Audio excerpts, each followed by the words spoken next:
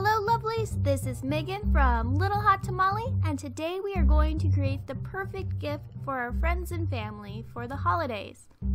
And best of all, there are going to be a few variations on the project. For starters, you can create a dual-purpose interactive mini album. On the top, there are beautiful pages filled with memories, and then on the bottom, you can fill it with your favorite little trinkets. And for me, I filled mine with my favorite glitter mix. Or you can create a mini album similar to this one, and it's just a large book ring and several beautiful pages that you can fill with memories for your loved ones. And I really like this one because it's super simple and very quick. Okay, to get started, you're going to pick out some of your favorite scrapbook paper, and I'm using the Craftsmith paper pad called Pun Intended, because I thought it would be perfect for some of my besties. And then you're going to use a thick or heavy chipboard that measures 3.5 inches by 5.5 inches, and you're just going to trace that on your patterned paper. And you can find heavy chipboard at most craft stores in the scrapbooking department. But I bought my chipboard in a large sheet at Hobby Lobby in the framing department. It's kept where the mat boards are for framing. Next, we're going to glue our paper to our chipboard. And I like to add just a little bit of glue to the top so I have a place to hold onto the chipboard and line up my paper. And then once it's all in place, then I lift the paper up and glue the rest of it down. And try to take your time and get all of the air bubbles out so that your paper lays nice and flat. And to be honest, the best glue for this project to use is actually PVA bookbinding glue, and you brush it on with a paintbrush. But you can always use a glue stick like I did. Next, we're going to add a little bit of sparkle to our project. And for me, I'm using rose gold chunky glitter, and to adhere it, I'm using my favorite adhesive for glitter, Glossy Accents. And we're just going to add glitter all the way around the edges and maybe just a little bit on the front. Now, if you're going to gift this project for a guy, I don't recommend using glitter because most guys don't like glitter. So you can always use ribbon. That's always a fun option. And to adhere ribbon, I would use a hot glue gun. Okay, so for the bottom, you're going to take a card holder, and these can be found at Hobby Lobby. And you're just going to measure approximately where it's going to be at the bottom and mark it off because we don't want glitter in the middle.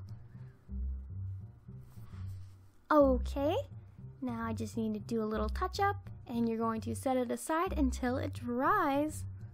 And take your excess glitter and try to pour it back into your glitter container. And now we're going to choose some fun patterns and different sizes for our mini album. And then for the very front page, I took a piece of paper that measures 7 inches by 5.5 inches and folded it in half. And this is going to be perfect for a hidden photo and journaling. And here's a fun tip. Try cutting out images from your paper for embellishments.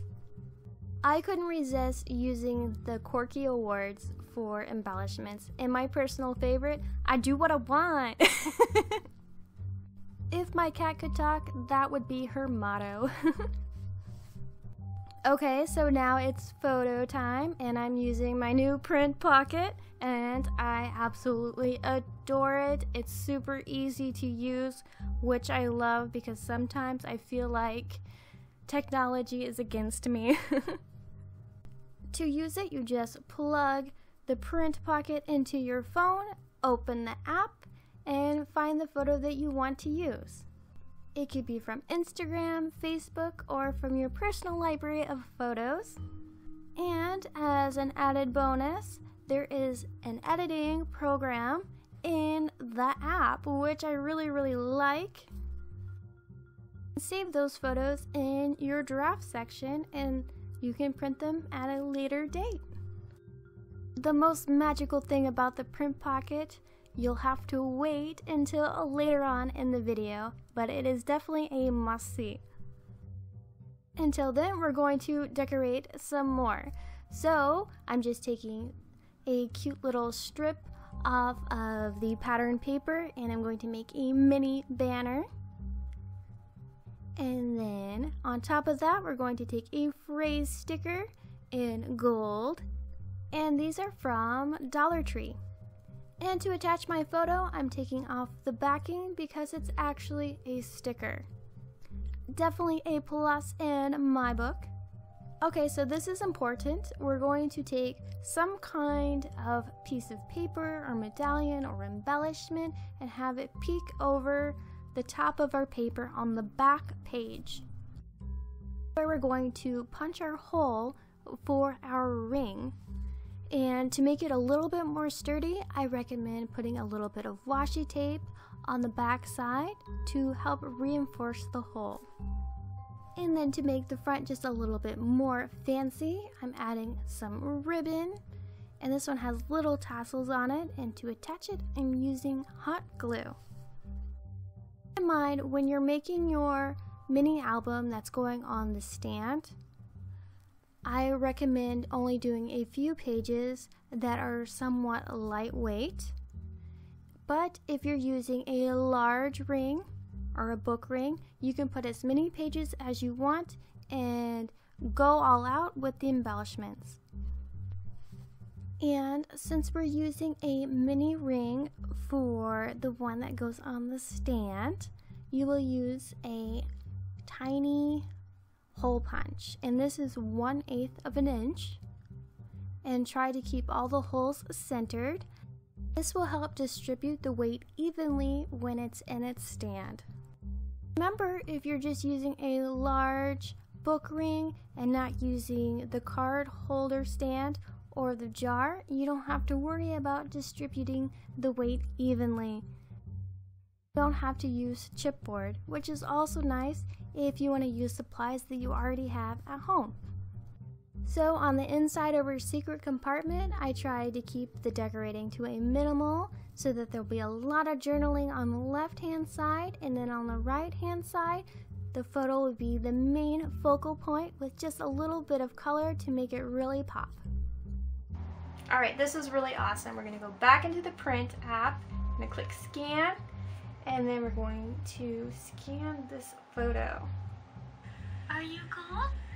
I turned around and you were laying at the foot of the bed, and now you're underneath the sheet by the pillows.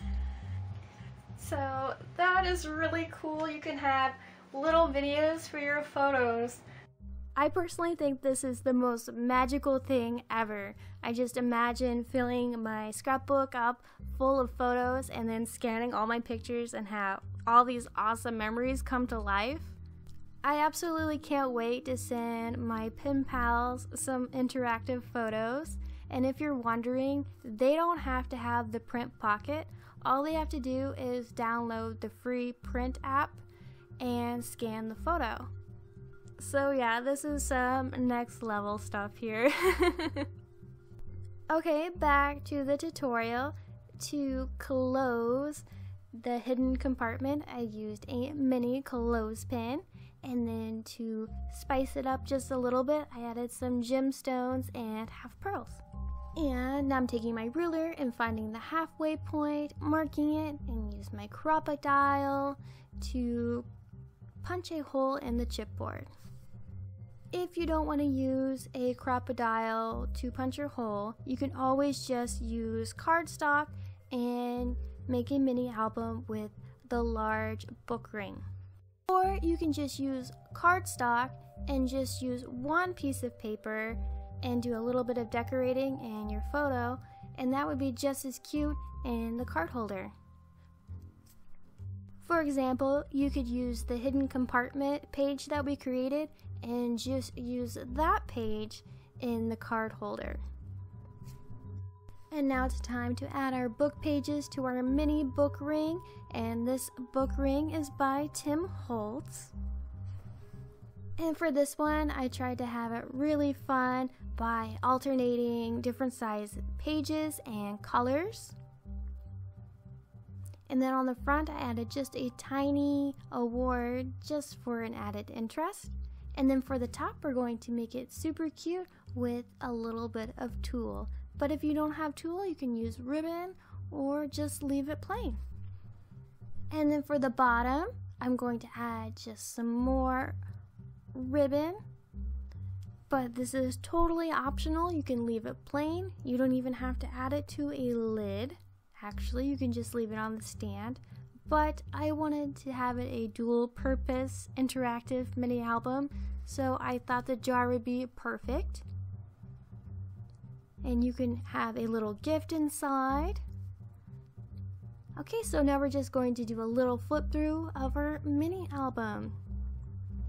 And then you can add photos to the back of your pages, add a little bit of journaling.